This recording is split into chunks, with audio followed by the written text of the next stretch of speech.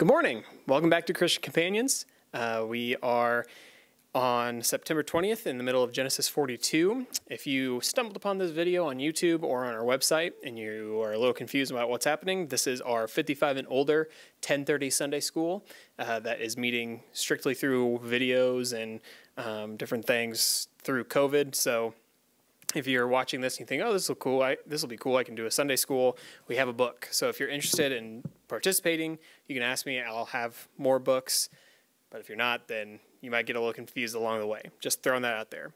Again, as for all you who are normally in this room, good morning, hello, welcome back, glad you're here, all that jazz, wish you were here to ask questions, and so on and so forth.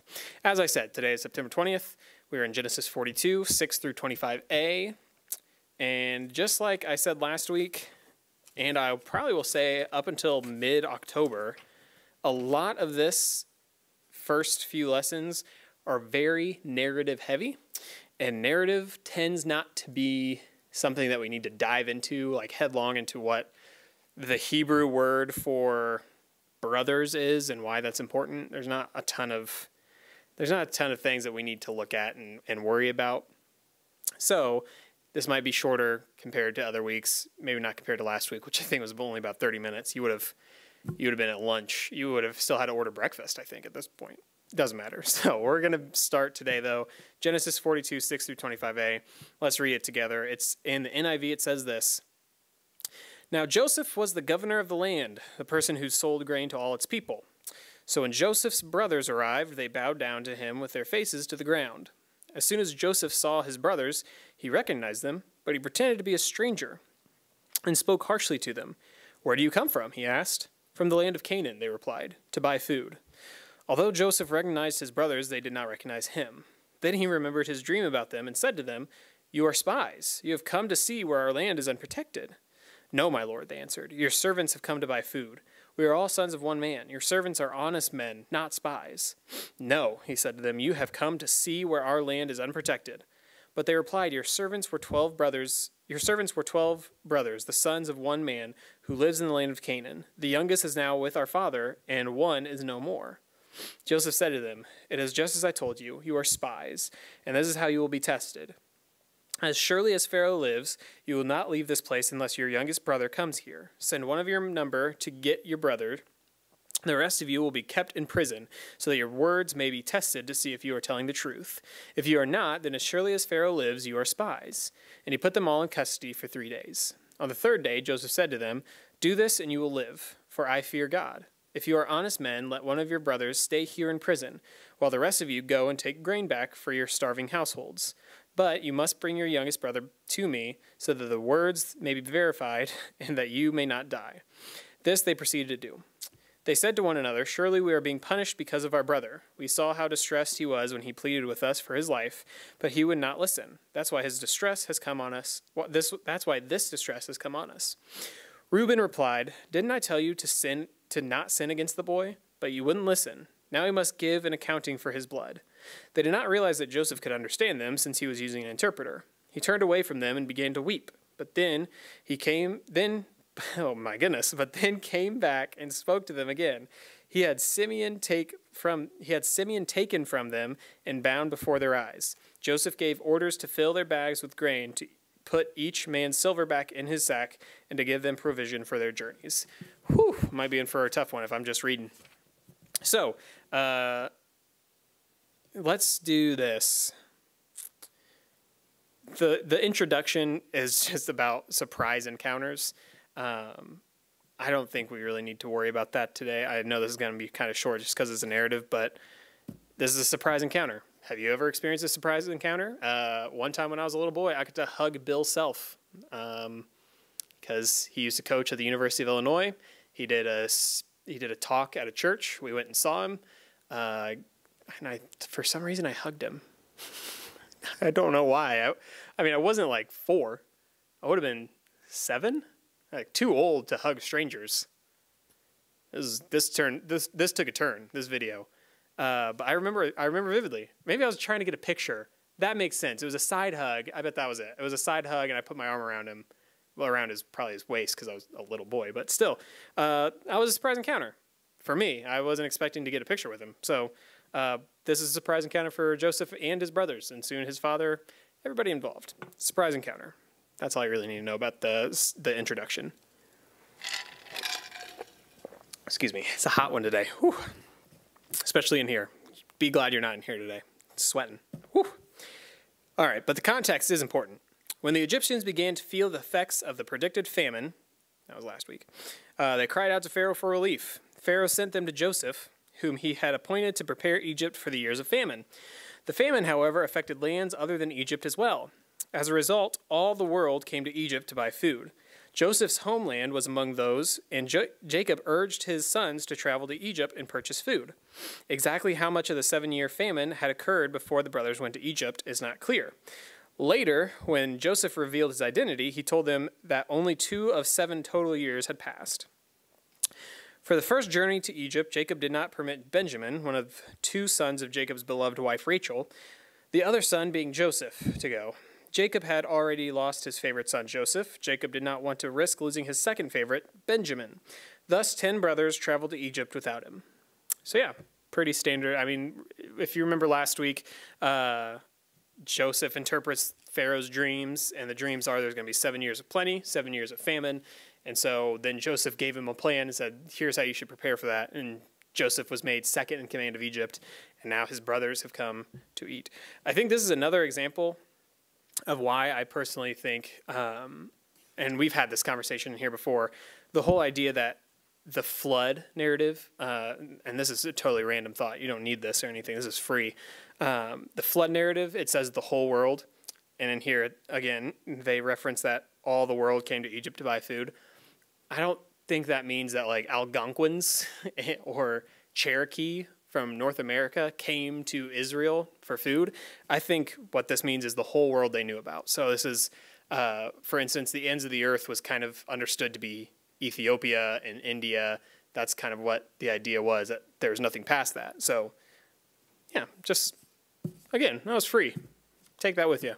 If you're watching this and you're like, I don't get what he's saying, email me or call me or something. We'll talk about it. We don't need to get into it right now.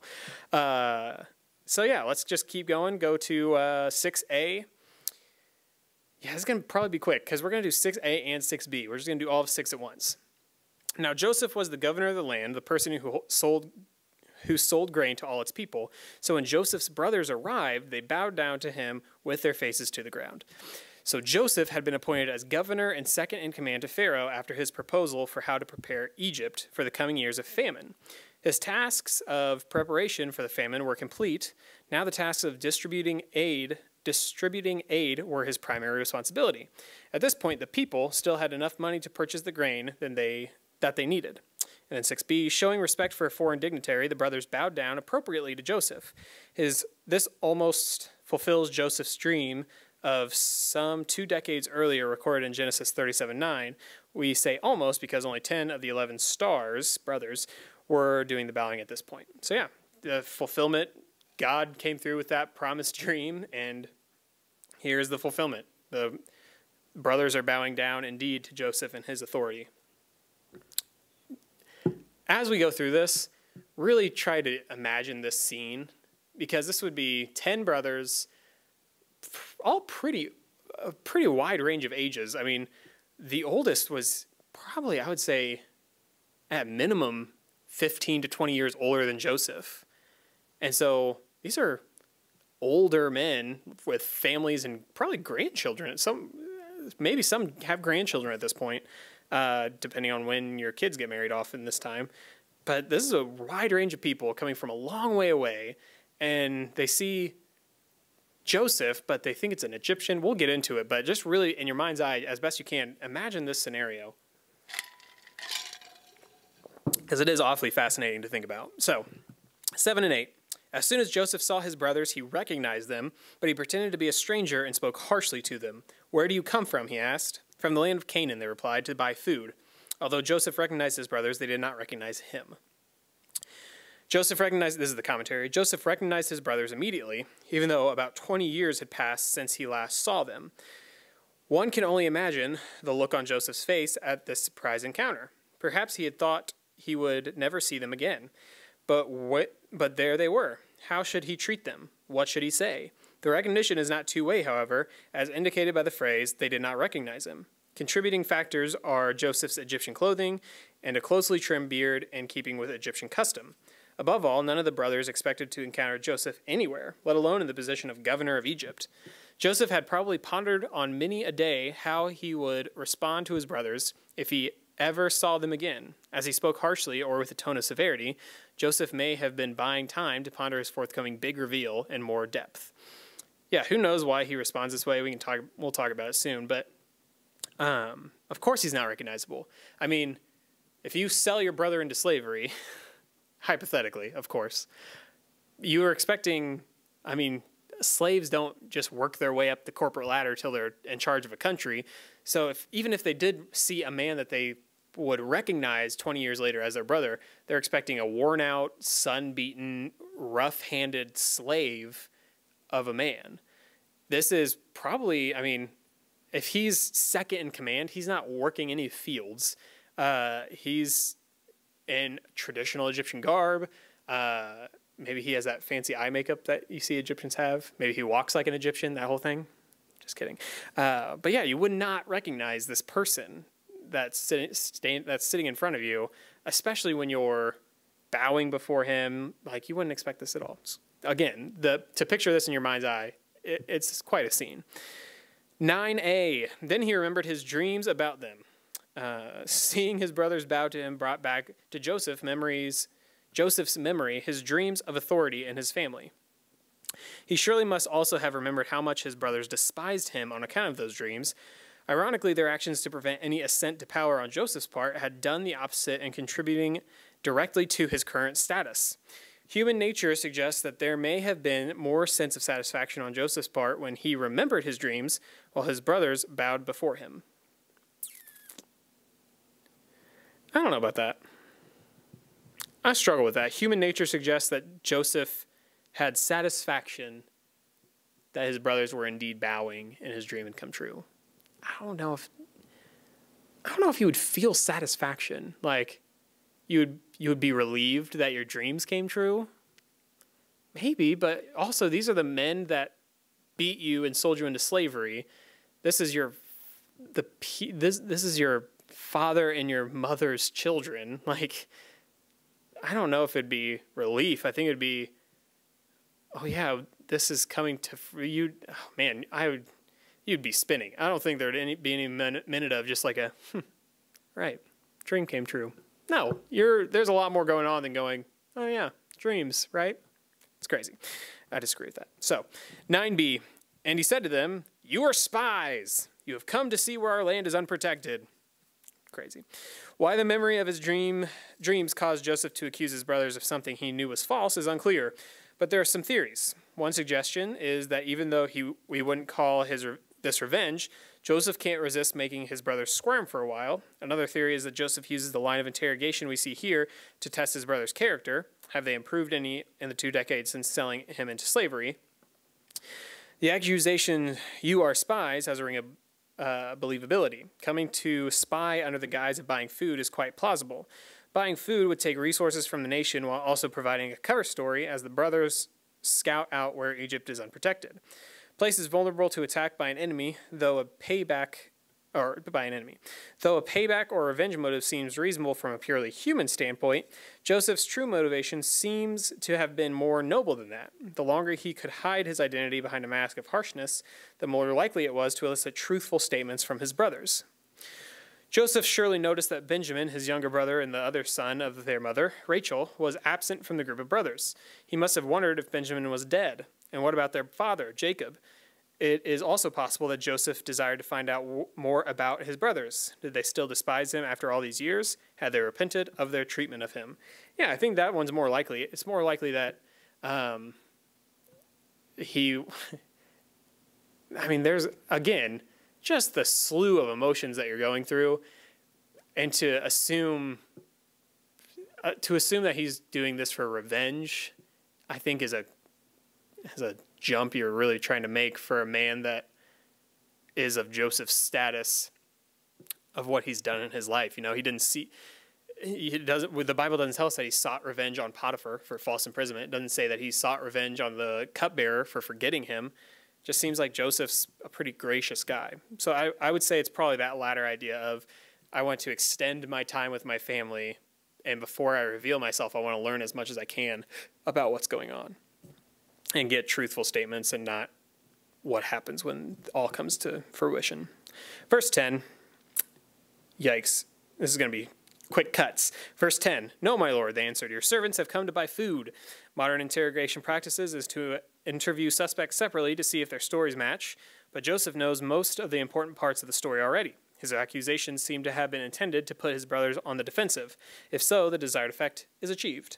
Verse 11, "We are all the sons of one man. Your servants are honest men, not spies."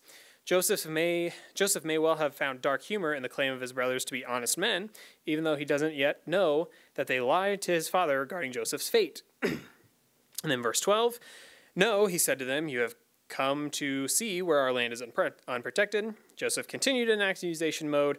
People under stress may make unguarded comments. We may speculate that Joseph hoped that his brothers would do just that, revealing in the process important family information. Verse 13, "But they replied, 'Your servants were 12 brothers, the sons of one man who lives in the land of Canaan. The youngest is now with our father, and one is no more.' In their hasty denials, the brothers reveal several pieces of information that Joseph could immediately verify as true.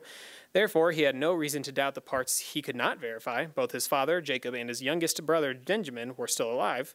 And then finally, verse 14, Joseph said to them, 'It is just as I told you, you are spies.' Still, Joseph challenged the men's truthfulness with a terrifying accusation of spying. How could they prove their innocence if this powerful man was convinced of their guilt?" So, I know that was rapid fire, but they were really short. Yeah, this is just a rat-a-tat-tat back and forth between the brothers. You're clearly spies. No, we're not. We're just here to buy food. Yes, you're clearly spies. No, we're not. Yes, you're clearly spies. No, we're 12 brothers. One is back home, one is dead, and the father is there too. So yeah, again, the motive of why he's doing this is to me is always a little hazy. And I'm going to just press into that idea that it is because he wanted to get honesty from them and get them to stay there. And it could be a lot of things, guys. Like, I mean, who knows this motivation other than Joseph and Jesus? So, but again, to think it's petty revenge, I think is a step too far. So one thing that I think is important to note, it is clear that Joseph knows that he has a younger brother in Benjamin. You don't really get that in the story of when he's beaten and sold, that there's another brother. But Benjamin would have been so young that he wouldn't have gone out with the other brothers to herd the sheep. So at this time, so he probably does know that he has a younger brother. I think a lot of times when we read this, we kind of assume that he didn't know about him. Just food for thought. Let's keep going. So verse 15 and 16. "And this is how you will be tested. As surely as Pharaoh lives, you will not leave this place unless your youngest brother comes here. Send one of your number to get your brother. The rest of you will be kept in prison, so that your words may be tested to see if you are telling the truth. If you are not, then as surely as Pharaoh lives, you are spies." So Joseph gave the men what seemed to be to them to be a chance to prove that they were who they claimed to be. But Joseph already knew they were telling the truth. His agenda was therefore different from what it seemed to be to the brothers, an agenda that becomes clearer as the story unfolds. Perhaps to emphasize how serious he was, Joseph swore twice, saying, "As surely as Pharaoh lives." The ruse of pretending to be thoroughly Egyptian continued. Yeah, and it's revealed later that he's speaking Egyptian to them through an interpreter, which is, again, another reason why you wouldn't really believe this is your brother. Verse 17, "And he put them all in custody for 3 days." Why this 3-day timeout? It may have been a tactic to emphasize Joseph's power to impose his will. Alternatively, it could have been that Joseph needed more time to consider how best to convince his brothers it was necessary to bring Benjamin to him.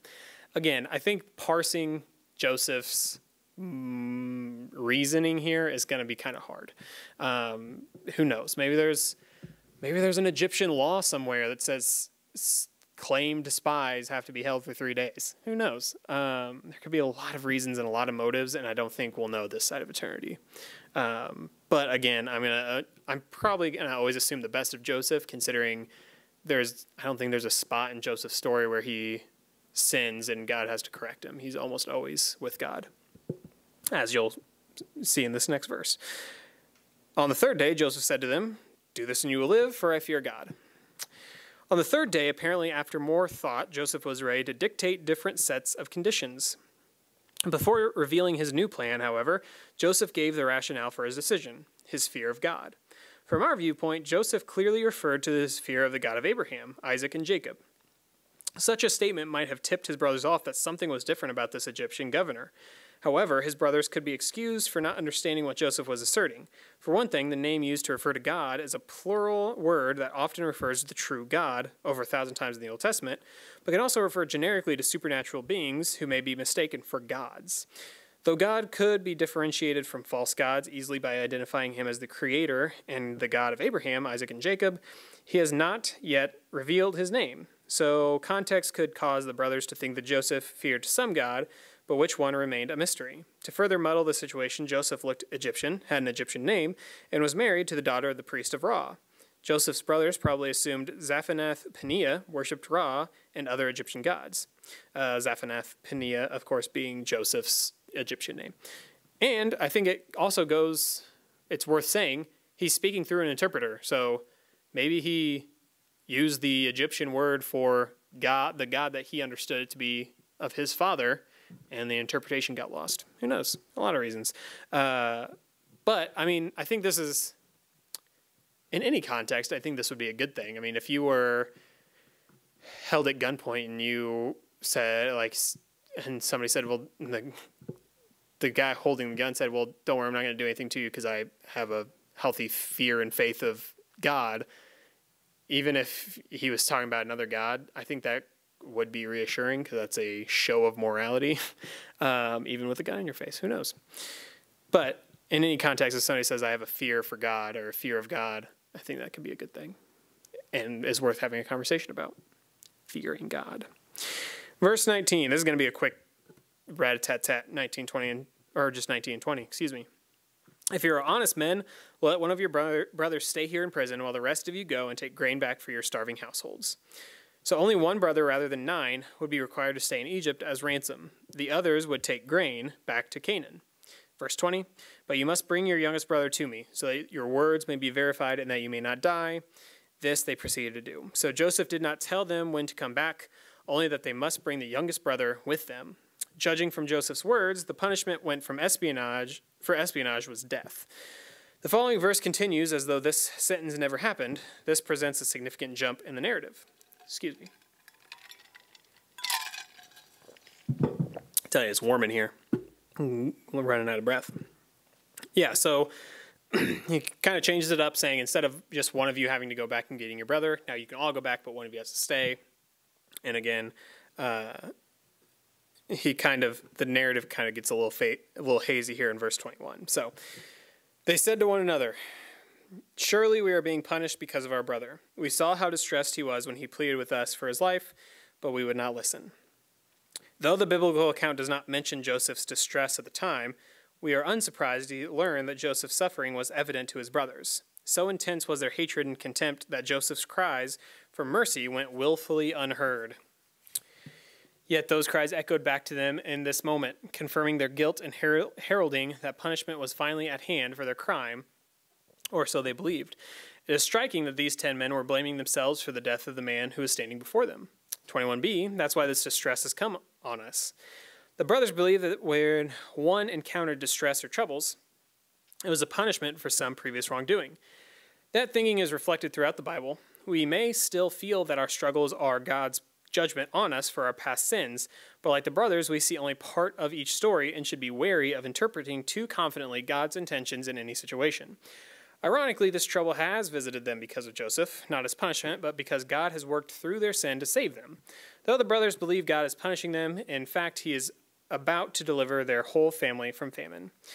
So, this is the part where I get to teach and talk. There is a great idea and a Eastern religion called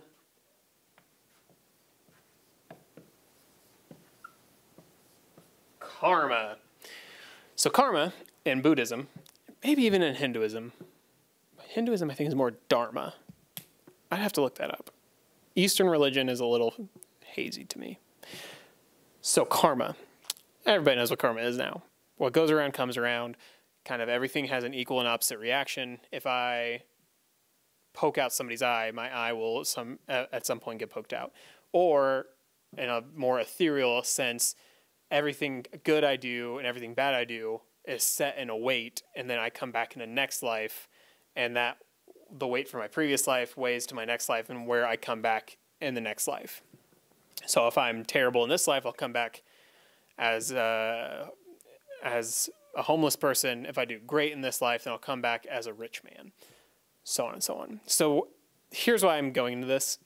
The brothers here, and a lot of even Christianity today, I think, has an idea of a karma system, and I call it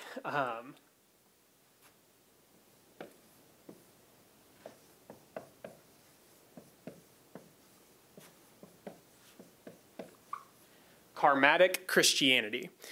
And I won't say it's heresy and it's not blasphemy. It's just, I think, poor theology. Basically, it's the idea that if I sin, then God will adjust for that in the universe, right? So if I sin against my wife, that night something bad will happen to me. If I have a bad day today, or if I sin today, then tomorrow's going to be a bad day. If I am good, then tomorrow will be good, and so on and so on and so on. So I have to do good deeds to be given good things, and so on and so on. And it's hard because there's certain things that play into this, like the verse in Malachi, which says, God says, test me on this. If you give, then I'll open up the storehouses and reward you. Basically saying, whoever gives will receive. And it's this idea of like kind of rewards from heaven. And that's very karmatic. It's the idea of if we do well, then we'll receive well. And that's even true. I mean, that is true kind of ultimately for us, right? We have this idea that, and it's true, but a life of sin will lead to judgment and hell, and a life of good and following Jesus will lead to heaven. And it's kind of, you're putting the balances and you're putting the scales of justice and you're weighed. But I think our God doesn't rely on a simplistic scale system like karma, right? We don't subscribe to a karmatic Christianity, or we shouldn't be. Your one day's worth of sin will not equal a bad day.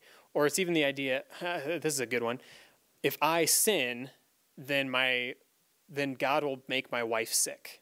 Or if my wife sins, then God will make me go to the hospital to prove a point to her, right? And so it's this kind of back and forth between our sinfulness and what God has to do for us. And that's just not how it works. God doesn't punish us for our sins on earth by making other people sick or hurting other people. He might allow us to get caught up in our sin, which isn't him punishing us, but opening a door to. Actually, I wouldn't even say that he does that to us or allows for that to happen. I think when we sin, we kind of get wrapped up in our own sin, and sin begets sin until we become a sinful person. And so really, I think the only time we can really have an idea of what real karma in Christianity is at the end of our life, where God judges our heart. But honestly, this would be a good question. In the grand scale of justice, if we have more sin than we do good, how does God weigh that based on the grace of the cross? Because I would argue that all people have more sin than good in their life, because we're just sinful people. All sin and fall short of the glory of God. And so how far does that grace extend, and how far does the mercy extend before you hit God's justice? It's a good question. It's an important question. I don't know the answer to that. All I can do is continue to live like Jesus and rely on the grace of the cross. And so when I get to heaven and Jesus says, did you live a good life? And I can go, Actually, I don't even know if it'll ask that. But if you were to ask, did you live a good life? I would say no, but luckily you did. I tried my best and relied on you mostly, and you've done a lot more for me than I've done for other people, and I appreciate that. And I think that might be enough. Who knows? So, but yeah, if you find yourself going, well, I sinned and then my wife got sick, or I sinned and then my husband hurt himself, and those things are evened out, it's not true, because that's karma, and that's not how karma works. That's not how God works. And that's kind of what these guys are doing. Because we did this to our brother, we are now getting the punishment. It's like, no, that's not how God works. Like, this is not how Yahweh, God, and Jesus work. They don't punish you for your sins, I think, like an equal balanced scale. I think that weighs out in the end more for your life. But again, it's that idea of grace versus justice. Whew. We could get into it pretty heavy. I think I'd rather have you ponder those questions and maybe talk to me later. So, but yeah, don't get caught up in karmatic Christianity. I think that's the more important part. Don't find yourself trying to balance the bad with the good. Just always try to live like Jesus. That's what you got to worry about more than anything. Verse 22. Reuben replied, "Didn't I tell you not to sin against the boy? But you wouldn't listen. Now we must give an accounting for his blood." Reuben is Jacob's firstborn. Before this moment, Joseph knew nothing of what Reuben had said in his defense. Reuben's statement about an accounting for Joseph's blood confirmed that he believed Joseph had died and that he considered all of the brothers present to be guilty of that death. Yeah, again, karmatic Christianity, karmatic Judaism. 23. They did not realize that Joseph could understand them since he was using an interpreter. Because of Joseph's cunning use of an interpreter, the brothers have been speaking frankly before him without realizing he could understand their private conversation. For long years, he must have wondered whether they felt any guilt or remorse for their actions against him. Though he had clearly found great purpose in his Egyptian life, part of Joseph wanted to know if his brothers had ever overcome their hatred of him. Yeah, of course he would.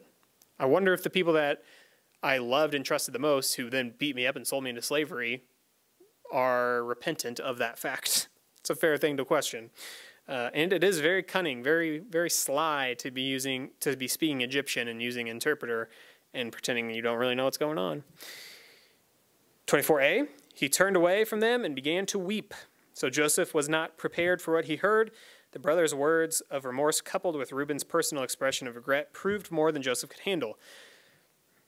Oh, that's it. Sorry, I thought there was more on the other page. Yeah, he turns away and weeps. He will weep again. Joseph's a crier.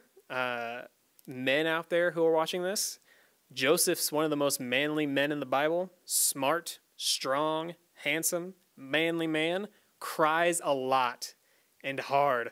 I don't know if we encounter it next week, but at one point he cries. I believe it's Joseph who cries so much that people outside are embarrassed for him. Like, that's part of this. No, that's David. Dang. David also, though, manly man, killed 10,000, led a nation, led armies, had best friends that were warriors, cried so hard that people were embarrassed that he was crying. Was quite a dancer and musician, also a thing. But yes, he will cry more. We'll get to that later. Maybe. I don't know. Keep going. 24. But then came back and spoke to them again. Oh, he turned away from them and began to weep. 24b. But then came back and spoke to them again. He had Simeon taken from them and bound before their eyes. After composing himself, Joseph probably voiced again the terms necessary for safe return to Egypt. Joseph imprisoned Simeon as a surety until the brothers returned with the youngest one. Joseph probably had meant to detain the oldest one, Reuben, due to his status as firstborn son, but changed his mind after hearing Reuben's confession. Simeon is the second oldest of Jacob's sons. Yeah, that's a probably pretty fair assumption. He was like, I'll take Reuben, he's the oldest, and he would have more skin in the game. He probably has more kids and more grandkids, therefore, more likely to get Israel/Jacob's possession after he dies. But then Reuben was like, I told you not to do it, so why not take Simeon? And then the conclusion, 25a. Joseph gave orders to fill their bags with grain, to put each man's silver back in his sack, and to give them provisions for their journey. Before sending his brothers back to Canaan, Joseph took certain calculated steps, because it was within his authority to set prices for grain. Joseph decided to send the food back with his brothers at no charge, but he refunded their silver without telling them. This strategy served Joseph in at least two ways. First, he blessed his brothers by not accepting their payment, thus allowing the money to be used for other purposes as necessary. Second, by not telling them what he would do, Joseph's actions made them fear God. Would the governor see them as thieves as well as spies? Was this finally God's plan to punish them for Joseph's death? No. How much worse could things get? Yeah. That's it. And that's, I mean, yeah. I don't know if we'll talk about that next week. I forgot to look ahead. No. Yeah, they basically, when they find out that their silver is back, they get a little worried because they're like, oh, great. This super hardcore Egyptian is going to think that we stole all our silver back. This isn't good. But yeah, so I think Joseph had a plan. That's another thing. Maybe that's worth noting. Maybe Joseph spending 20 years in Egypt, he had developed a plan as to, if I see my brothers again, here's how I'll do it. And he developed that plan, and it worked perfectly. Who knows? We'll never know the motives this side of eternity, as I said. But that is it for this week. Next week is September 27th, Genesis 45. And we'll talk about him revealing himself to his brothers, saying, I am Joseph, and weeping all the more. Yeah, that's it. If you have any questions, as always, comments, concerns, or bold, salacious attempts to tell me I'm wrong, you can email me at samuelo@southrockchristian.com or call the church, 788-5503, anytime. I'm usually here Monday through Thursday. Yeah, as always, also, I miss you guys. I wish you were in this room instead of a camera with a red light on it. So hopefully we can get back soon. In the meantime, if you need anything, let me know. If you have any questions, let me know, and I will see you next week. Bye.